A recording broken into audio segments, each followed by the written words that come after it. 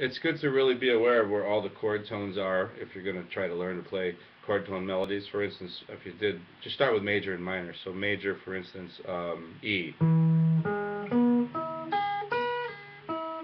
E7.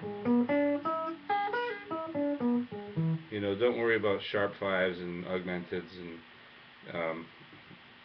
flat fives and all the altered notes. Just find the chord tones for now. So you have E here, you have here,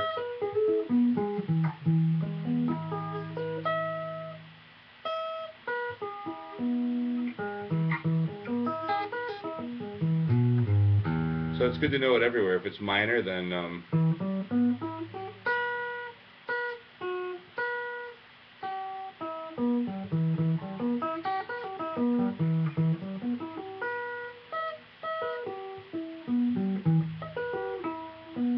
just to see the same, it's the same tones, but there's like more than one way to do it.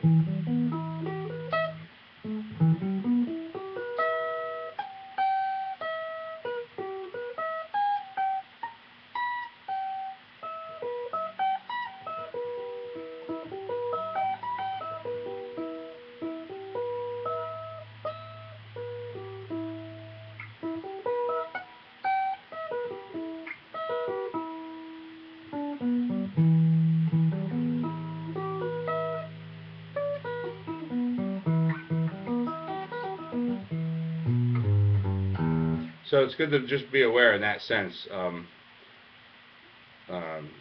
but using them in songs is the most important part. So practicing between two, like say like an A and an E, and getting used to jumping between the two, like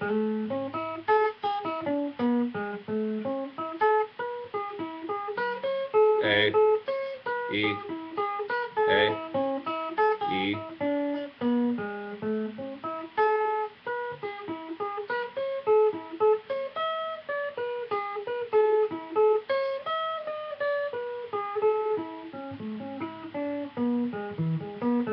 So it's just alternating between the two sets of chord tones, basically.